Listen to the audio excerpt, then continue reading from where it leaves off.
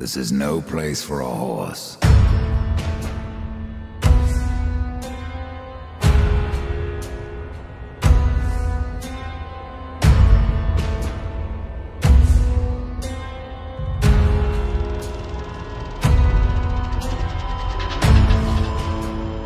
The Darksiders franchise was weird, in the best kind of way possible. These games had some of the most interesting stories, character designs, and, surprisingly, deep lore. Yet I still feel that they're massively underrated. Now, when I say that, I don't think they're the second coming of Jesus Christ or anything like that, but I also feel that they never got the chance to be as loved as much as they could have been. Upon release, they all received good reviews, and over the years have maintained a dedicated fanbase, which managed to keep them alive, resulting in a slight revival of the series, even through an entire studio closure.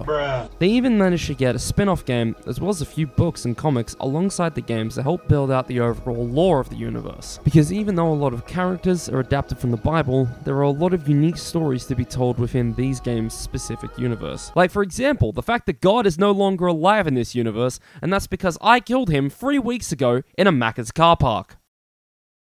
Anyway,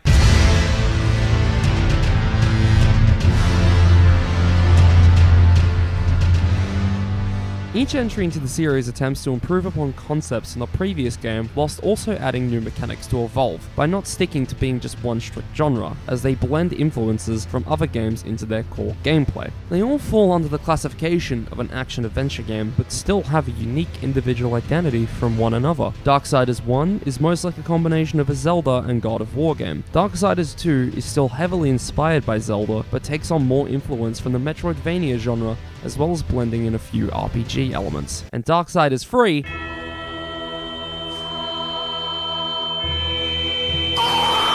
which gives each individual entry into the series a distinct identity, so that each game ultimately feels unique from one another, and yet still familiar. Each game's story focuses primarily on the namesake of each writer. War's story is related to his internal conflict around the literal war he is accused of starting. Death is consistently caught in the conflicts of dying worlds and dealing with the emotional weight of his past act of killing his own race. And Fury's story focuses on her confronting her own worldview to prove herself as a capable horseman and a worthy protector of humanity. Also, I don't know anything about Strife because I haven't played Genesis yet, so that's why I'm barely gonna mention him.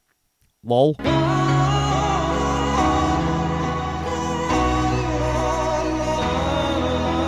Every entry in the series has combat that all share a lot of similarities, whilst also being different enough from each other to not feel like a lazy reskin. There's a clear focus on hack and slash style combat, as each character has combos that can vary depending upon player input, as well as wrath abilities that complement each rider's unique playstyle. Each horseman's namesake represents key parts of their own personality, goals, and stories. War, who symbolizes destruction, fought for peace, justice, and honor, and cared very little about himself if it meant doing the right thing or to protect others. Death, a being who represents the very concept of his name, actively seeks to prevent it. He kills the Nephilim, yet keeps their souls alive and sought to resurrect humanity, and in doing so, gave up his own life, along with the souls of the Nephilim, his own race, to revive humanity, all for the sake of redeeming his brother. And Fury, someone who is consistently aggressive to everything around her, is given the task to hunt down the 7 deadly sins, and in the process discovers that she, in fact, embodied them all, and learned to respect that there is more than just herself in the world, and overcame her own destructive nature for the better of herself and what's left of the human race. Each character's story may seem simple on the surface, but just like the Horsemen, each game shows that they are more than what their names portray them as. All this goes to show that these are more than just run-of-the-mill average action-adventure games. There is so much love, effort, and passion in this series, and that they deserve so much better than what they got. Oh, I'ma keep it Unreal Engine 4 with you, Chief. This is your last warning to go play these games, because from this point on, I'm gonna be spoiling almost everything that happens. That's okay. I'm not going anywhere. The video will still be here when you get back. Also, you can skip this section if you want by going here to watch the rest of the video without the timeline section, but I will still be bringing up spoilers periodically, so you might have some key moments spoiled for you regardless. So, fuck you. Anyway, the timeline of events that take place over the course of these 3 games is absolutely fucked in terms of linearity. So here's the recap. Darksiders 1 Prologue. The apocalypse starts, angels and demons start beating the shit out of each other and cranking 90s on all the fucking humans on Earth. War shows up and starts doing a little bit of silly buggers. Oh no, he's posted cringe and got his admin privileges removed. And then fucking dies. Then, Darksiders 2 Prologue. Death shows up at the Crowfather's place trying to ask how to revive humanity. Crowfather tells him, go to the Tree of Life, and then closes the portal and says, nah, get fucked, dickhead. Death is a little annoyed by this and decides the best course of action is to fucking kill him. Bruh. Then the events of Darksiders 2 and 3 happen at roughly the same time. It's a little confusing. Darksiders 3 happens a little bit earlier than Darksiders 2, but still around the same time, I think? Like, I mean, here's Earth in Darksiders 3, and here's how it looks in Darksiders 2, even though they're supposed to happen roughly around the same time. Also, bit fucking weird that Death gets one of Strife's guns, even though Strife still has it in Darksiders 3. Anyway, Fury is tasked by the IRS to capture the 7 deadly Twitter users. This plotline never gets followed up on because of fucking course it doesn't. Wow, I wonder why this guy knows so much. Why is he giving me free shit? Oh well, don't look a dead gift horse in the mouth, I guess. Fury captures all of the 7 deadly Redditors, figures out she was set up by the IRS and sent to Earth to die. Okay, so that's why he knows so much. Uh-oh, the horsemen are being set up. The Watcher was envy the whole time, lol. Fury gets her ass beat and undergoes the most amount of character development in the entire series in the span of 2 fucking cutscenes. Meanwhile, Death meets some Scottish people, helps create a war crime, ends up in modern day Birmingham. The GOAT! Meets Prince Philip, fights borderline copyright infringement. Oh hey, Crowfather's back. Don't eat any apples here. He really doesn't fucking like it. Does a turret section on Earth because fuck you, I guess. Meets a woman, rebuilds a big stick, gets pissed off by his mother, time travels, fights British Satan, game ends a literal fucking concept, then does a funny little self-reference and fucking dies, bringing humanity back to life, and then Darksiders 1 actually starts up again. War begs a council let him return to Earth to prove he was set up. They agree. I sure hope this isn't foreshadowing in any way. War meets British Satan, fights a Scottish man, frees British Satan by killing a bunch of average Australian animals, enters Bunnings warehouse, reenacts a funny potato game, frees a femboy, gets sucked off by a tree, assaults a woman, rebuilds a Bionicle, kills American Satan, and then gives Mark Hamill the best head of his life and has a main character moment. Okay. Now you're all caught up, that means I can start talking about... This game came out a year before the Dark Times, and really kicked off the story in a great way, by letting you insta-kill random people before taking away all of your power. Once you're fully in this game, back on Earth 100 years after everything looks like modern day Britain... Yeah, this is literally the poverty street on TikTok. It really starts to kick things into gear by having you experience what's become of Earth after its apocalypse. Zombies and corpses litter the area, demonic growths have taken over buildings, and this fucker jumps down to ruin your fucking day. The storytelling in this game works well by showing you first that war is indeed innocent, which gives both the player and the character motivation to clear war's name, and as the mystery unravels, you become more motivated to figure out exactly what happened. Unfortunately though, this isn't the perfect game. At times, there's more padding in this bitch than the baby's car seat. You'll walk through certain areas of the game, and after making your way through, looking for these big ass... What the fuck? You walk through these certain areas of the game, and after making your way through, looking for these big-ass rock motherfuckers, you wake them up, and upon doing so, they just tell you to go back through where you just came from, which in all honesty, is really fucking boring, because you now have to backtrack through the entire area, searching for these boring-ass arena time trial things that don't really serve any real purpose. But on the other end of the spectrum, you have these other areas that have amazing level design for you to search through that really utilize your abilities and tools in an engaging way. There really seems to be a trend in this game of throwing shit at the wall and hoping that something sticks, as there's so many different ideas and mechanics implemented in this game, but some aren't given nearly as much time to develop as others, so they disappear almost as fast as they appear. But having said that, the ones that stick around the longest are also the ones that are most thought out.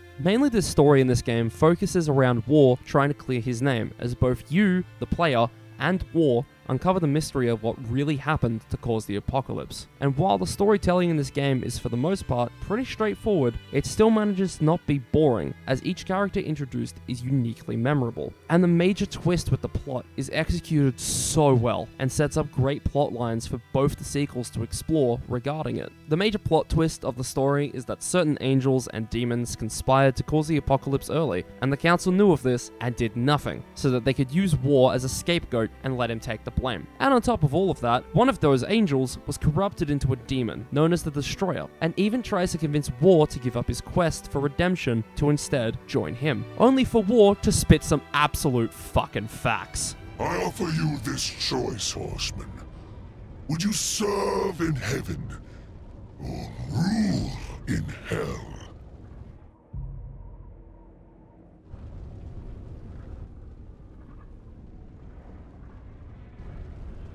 I choose what once a coward did not. Because War is a good character and more than just big angry man with sword. Realistically, the best way I can describe this game is by saying it's like if Zelda and God of War had a child. You can tell this game definitely takes a lot of influence from the Legend of Zelda series, but also has a bit of the God of War series contained within its overall gameplay loop. The God of War influence can be seen mostly in the combat, whilst the Zelda influence comes more from the puzzles, bosses, and level design. The God of War aspects are pretty clear with the combat by way of multiple combos for each weapon, instant kill moves, multiple weapons, and taking on hordes of enemies, while the Zelda influence shows most clearly through obtaining an item to progress a dungeon, and usually that item is also used in tandem to defeat the boss of said area. The combat in this game really does strive to make you feel powerful. While you can still get absolutely slapped around by some enemies, it's satisfying to be able to swing a big sword around and slam 5 demons into the air, all while being able to follow up with different combos for when they come back down. Overall, the combat is good,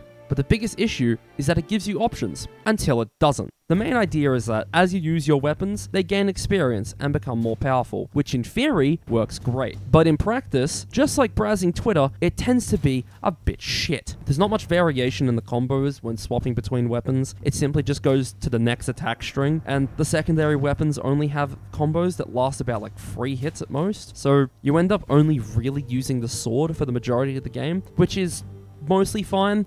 But it is frustrating that these other weapons aren't as useful as just spamming the square button over and over and over. You also have 4 wrath abilities that you can use. Blade Geyser, which lets you break the fabric of reality. Be careful on the fabric of reality, Garfield. Immolation, which basically makes you... Which is weird, because why can I still see him? Stone Skin makes you get hard. And Affliction lets you summon a few Discord moderators to ban people for posting memes in #general. At everyone. What the fuck did I write this script while I was drunk? To be as fair as possible though, I should mention that sometimes the combat can feel a bit clunky, since sometimes you can just get knocked out of an attack animation by something a quarter of your size. But usually you just follow that up by giving them the CIA award for excellence in journalism. And while the bosses are really good, they each have their own set of annoying issues to deal with. Ultimately, with the good reception and sales that this game would receive, a sequel was made only 2 years later, and thank God it was, because that means I get to talk about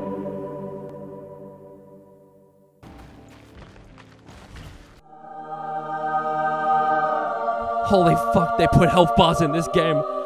Finally! Literally everything about this game is an improvement from the first one. Darksiders 2 refines the best aspects of the first game, whilst also introducing new ones into the formula. Combat has improved with more actually useful combos, new secondary weapons that are actually viable, the dodge is genuinely useful this time, and the wrath abilities are more varied and actually worth getting. Traversal has also been updated. Since Death is more agile than War, he can run up and along walls, climb pillars, launch himself off things he's climbing, generally climb faster, and the decision was made to shift to a more open world design, allowing the player more exploration options. Overall, Death has more diverse movement in both exploration and combat than his brother, War. The story in this game, I think, is personally on par, if not better, than the first game. At first, having your main goal be simply trying to save your brother, it eventually becomes a story about dealing with Death's past and how far he's willing to go to save his brother. Death's biggest regret is that he couldn't fully let go of the Nephilim, even after killing them, and that becomes the main driving force behind the entire story, because the main theme of his character development is how far will you go to save your brother, a question he is faced with multiple times, even at the end of his journey.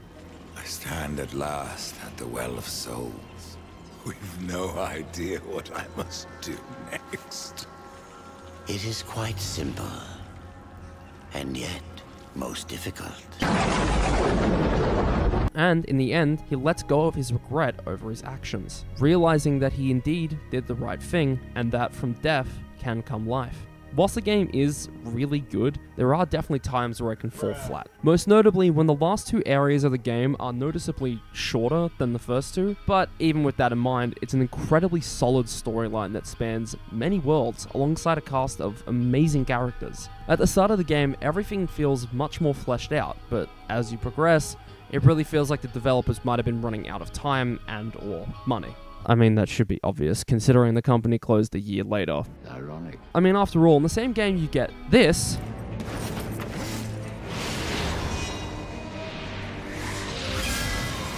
and a couple hours of gameplay later, you get this.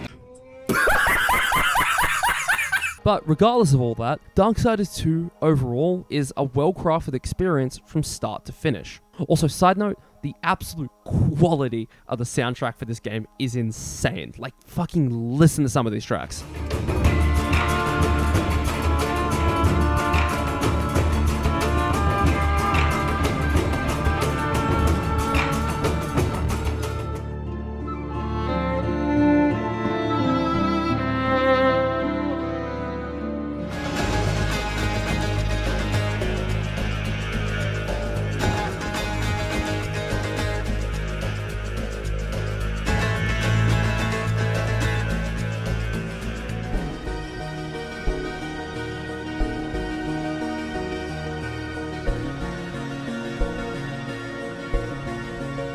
Dev is also easily the best playable character in the trilogy, hands down. He's incredibly sassy whilst also being very clear about what he wants in the conversation and tolerates no one's bullshit.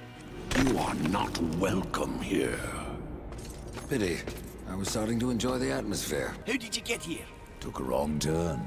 No one knows you're here. Not a soul. Hand over the key, it can be our little secret. There is no shame in turning back. No point either. Why are the Hellguards still on Earth? You lost your ill, in case you haven't noticed. You had no choice but to destroy him, Horseman. Yet if the path to the Tree of Life is to be cleared, I have no choice but to bring him back. How many times would you have me kill him?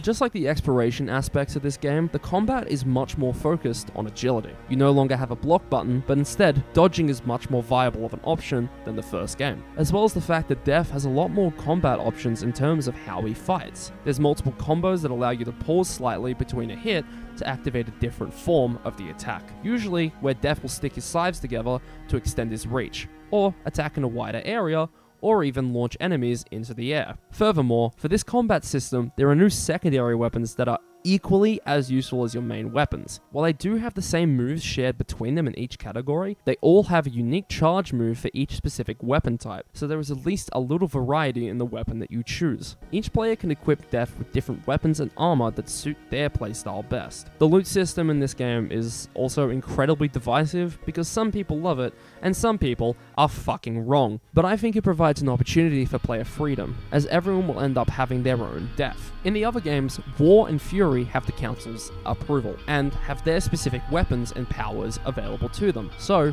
from a lore perspective, Death has to make use of whatever gear he can find on his journey. So, both gameplay and story-wise, the gear system fits. There's still problems that exist within the combat, but there's less present issues than the first game. The only major problem I notice is that some enemies can knock you out of a combo with attacks that aren't all that powerful, which can get frustrating. But to balance that out, you can stunlock the fuck out of a lot of enemies. So realistically, if anyone has a complaint about it, all I have to say to you is, skill issue.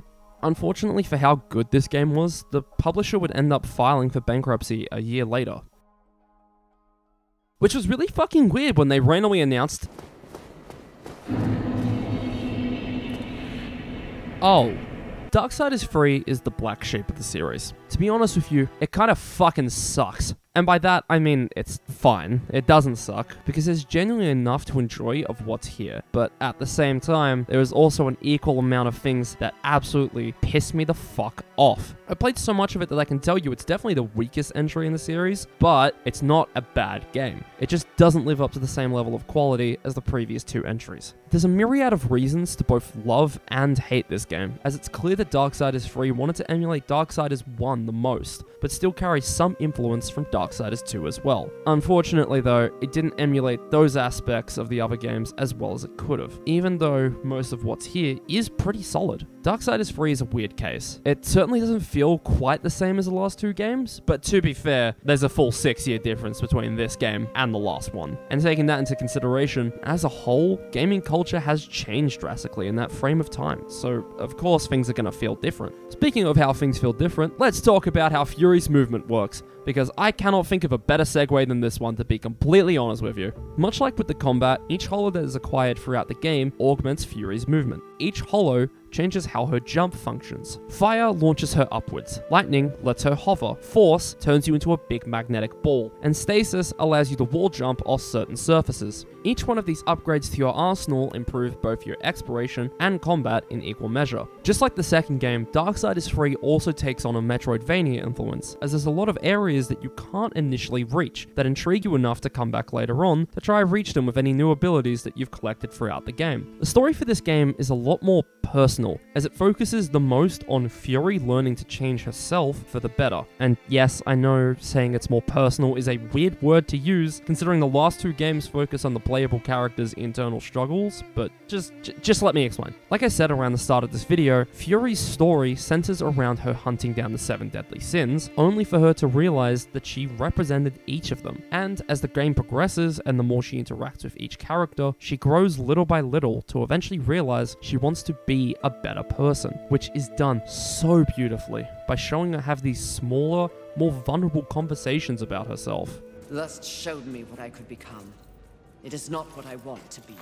And she learns to address her own shortcomings and improve herself. This game also emulates Darksiders 1 for the fact that there is a deeper mystery that Fury has to make sense of throughout the story, which also adds to her overall character development. But even having said that, other points of the story are just so average, which sucks to see because clearly the team working on this had a lot of good ideas, and you can see that there is something good here, but it will always get balanced out with something else that isn't done nearly as well, which is just sad to see, and it's my main issue with this game. You go from these really well animated cutscenes one moment that then just cut to these panning shots where characters move with very little life in them, where they just tell you exposition. And it's unfortunate to see because, as I said before, you can tell there is a passion here for this story and this game in general. Like, for example, you have this moment where Lust attempts to bargain with Fury by showing her brothers coming to her side and giving Fury what she desires most, leadership of the Horsemen. But she's able to realize that this is an illusion as she breaks out of it. And later on in the story, while you're just traveling, this moment is brought up for Fury to address to show how she's grown since the start of the game. How are you feeling, mistress? There is much to process. I've had to abandon so much in order to move forward. It feels like a loss. And at the same time, I've changed. Changed how? I do not know. Which overall is nice, and one of the few times I enjoy seeing this story being told outside of a cutscene. But for every moment like this, there's a moment where a cutscene just awkwardly transitions to a back and forth talking section with no player control, where you're just told almost word for word what's happening. And to be completely fair, the same cutscene thing happens in Darksiders 2. However, the reason behind that is for you to choose your own dialogue options to ask more questions about lore and even pick up side quests, and is completely optional. The difference between it happening in Darksiders 3 and Darksiders 2 is that in 2, it at least felt like it had a purpose, whereas in this game, it's just a sudden transition into a less visually appealing cutscene. Overall, it feels bittersweet because I want to love this game as much as I do the others, but that's hard to do since there's enough to love about this game's story, but also just enough to disappoint you as well. It's something that gets so frustrating because I want to love this game, but every time it pulls me in, it does something to push me away. The world as well is kind of different to the last 2 games. Not quite open world, but also not quite linear. You're free to explore in a sense, similar to how the world maps of Dark Souls work, but in a much more linear sense. I'll get into more about why that is later. Your main tools for combat and puzzle solving in this game are essentially whip and nene. I both love and hate the combat in this game because it can either be incredibly tight or you get fucked in the ass costs more than a twink at a gangbang. And this is because of something I like to call the Dark Soulsification of games.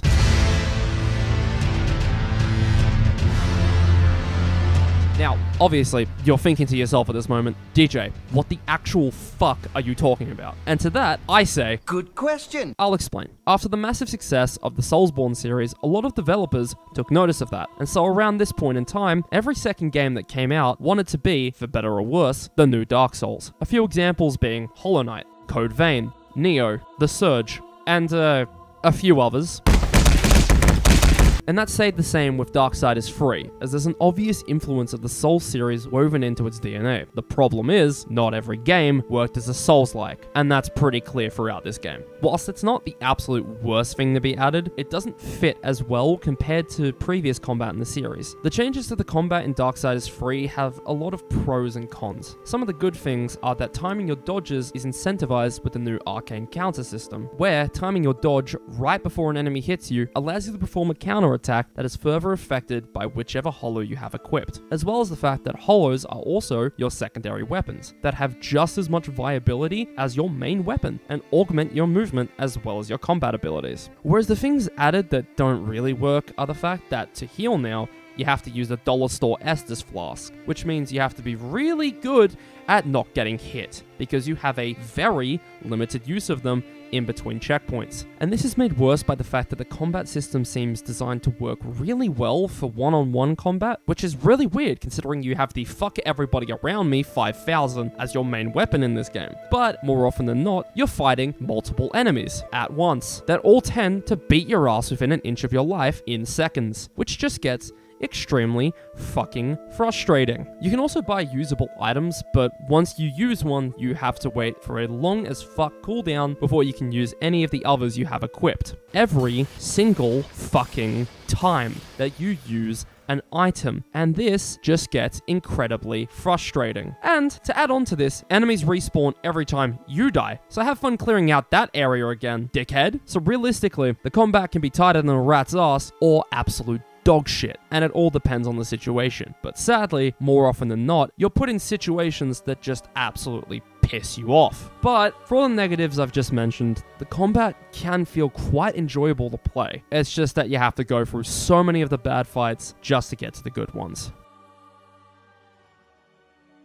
I do not have a smart enough brain to fully express how much I think this series deserves the chance to finish its storyline. Each of these games deserves your time, and more than earns it. If you're interested in any of them, in the slightest after watching this video, I highly encourage you to go play them. For how average they seem on the surface, they're all really good in their own right. Darksiders as a series is so unique, and is one that is well worth spending your time experiencing. God, I hope we get a finale to this series, but at this point, sadly, it doesn't look like it's a possibility. But hey, at least we got Darksiders 3 in Genesis after thinking the series was dead, which does at least give me the tiniest amount of hope for the overall future of this franchise. Maybe one day we'll finally get to see Darksiders 4 and be able to see the conclusion to an amazing series.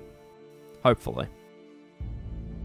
I fought powerless against the demons, and still you accuse me? You must destroy it!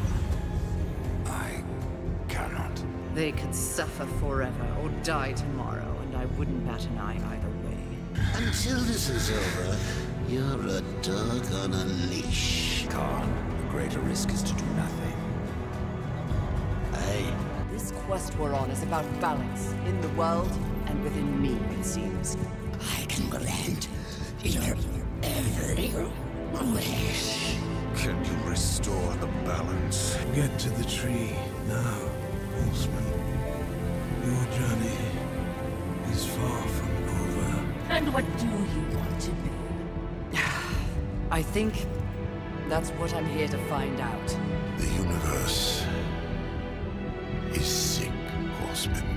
There's no shame in turning back. No point either. They believe, as I do, that you possess greater power than even you realize. You knew what would happen here, what I would do. That's why you spared me. No. Then why? Because I would not have the last of heaven's honor die with its champion. All debts are repaid.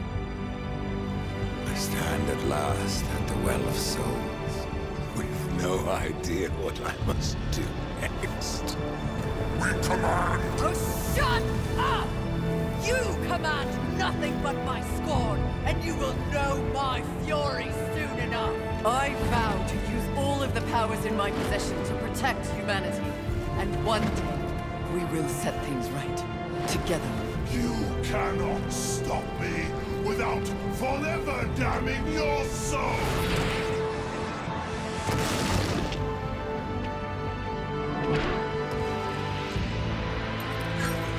So be it. You will be hunted. The White City for certain.